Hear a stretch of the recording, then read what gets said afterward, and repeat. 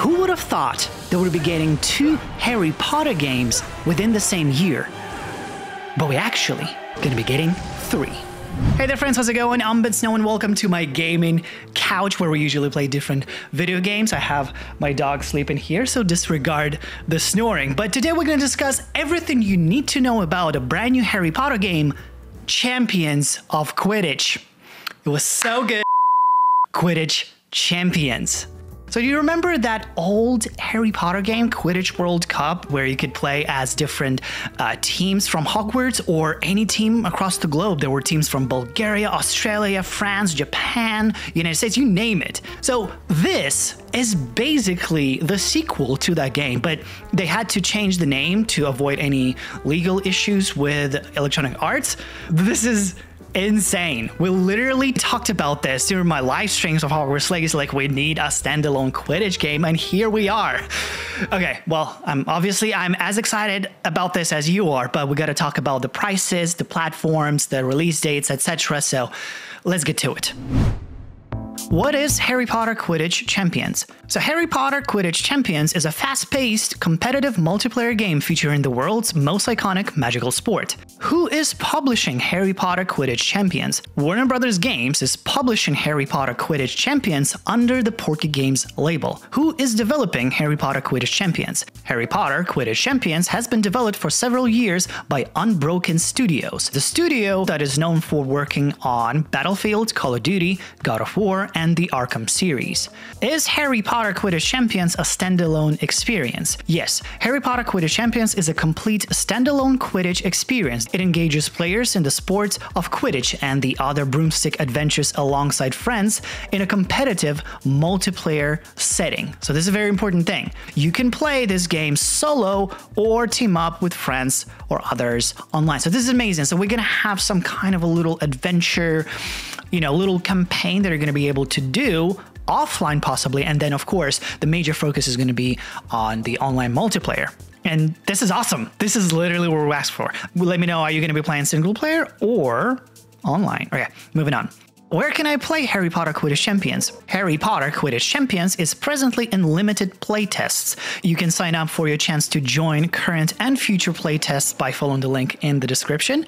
Registration doesn't guarantee an entry here. When does Harry Potter Quidditch Champions release? A release date for Harry Potter Quidditch Champions has not been set, but on the website of Unbroken Studios, you can see their timeline. They've got previous releases. They have Suicide Squad set for 2024 and Harry Potter Quidditch Champions 2020X unknown. So I believe they might be focusing first on the Suicide Squad and then Quidditch Champions. So we might have to wait a while until it's released. I might be wrong. We might see it be releasing this year, but I kind of doubt that because we have Hogwarts Legacy coming out for next-gen platforms, including PS4, Xbox One, and Nintendo Switch has its own different dates. So I believe, unless it's already done, we might see something maybe in fall, but I doubt it. I think this is a 2024 and beyond release. What platforms will Harry Potter Quidditch Champions be available on? So this is important. Harry Potter Quidditch Champions will be available for PC and consoles which have not yet been confirmed. So if you actually try to sign up for it, you will see that there are all the different platforms available. So it's unclear if it's going to be just current gen like PS5 and Xbox Series X and S, or whether or not it's going to go also to the last gen Xbox One and PS4.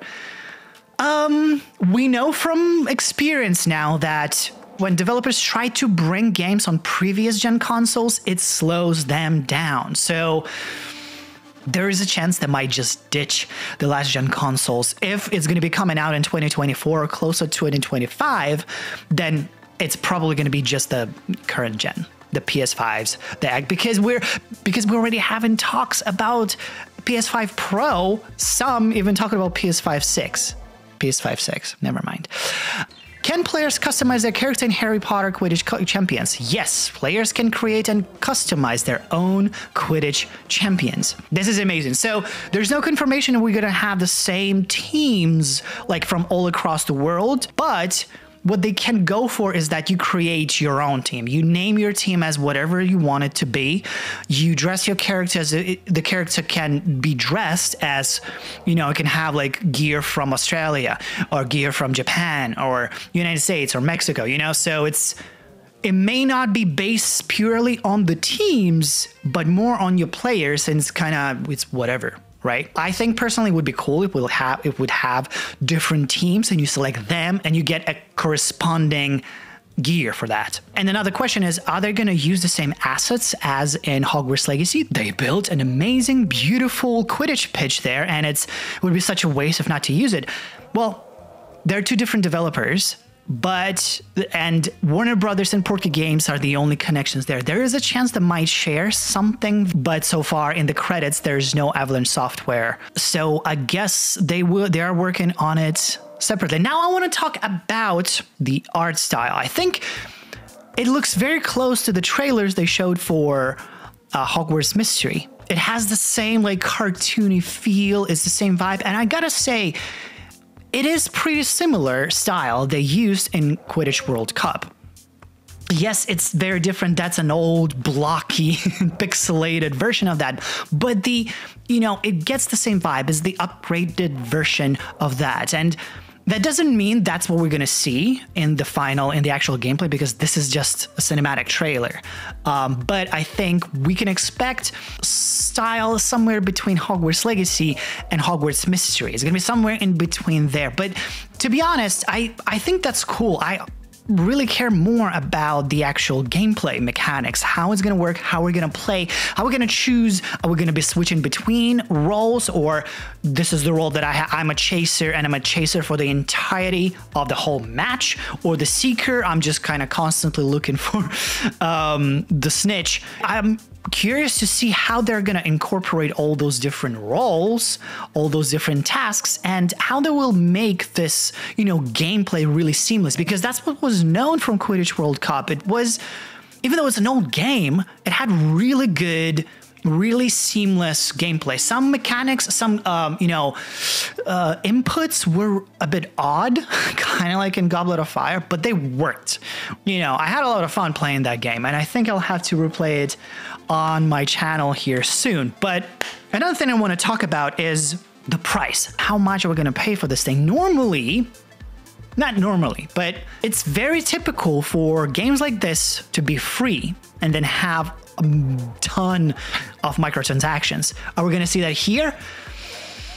I feel like, this is just my personal opinion, there's no information about that. I still believe that Warner Brothers will want to put a price on this thing, and it's not going to be like $20. No, it's going to be a fully priced game. It's going to be like 59 or 69 American doll hairs, and that's going to be it. And we will still see some limited microtransactions. But if there is going to be a price point, they better deliver, with the quality right away. And we talked about this before. The fact that they took away Quidditch from Hogwarts Legacy is because they didn't want to, jeopardize the entire game just for Quidditch. So they said, okay, there are two different games. We're doing them separately, and I think it works. And maybe in the end, eventually we'll have that kind of coin jointed, two games will have accounts that can be shared, or some characters can be brought in. I don't know. Something like that can happen, because it's published by Warner Brothers, it's Portkey Games. They're gonna come up with something. So we're really seeing expansion of the Wizarding World in gaming. We're seeing expansion of the Wizarding World in, we get the TV series coming up in a couple of years. So there's a lot. I'm so excited about. We even have another Harry Potter game, Magic Awakened, but that's PC and mobile. See, that's what I was worried about in the beginning, that this is going to be only mobile. I'm like, no. But no, it's consoles, it's PC, it's amazing. So guys, now I just want to see what you think about this. Are you excited about? I'm sure you are, but what are your concerns? Do you think it's going to be like a just kind of rip off of Rocket League, barely done, or do you think they're actually gonna pay attention and develop a really good product? Let me know in the comments. Let's talk about this. I have my Discord also right here I'll be talking more about this game in the future. I'll be making videos. I'll be playing it once it comes out 100%. I'm a big Harry Potter fan and I'm a big gamer. I play different games. But for now, thank you so much for watching. I'll see you next time.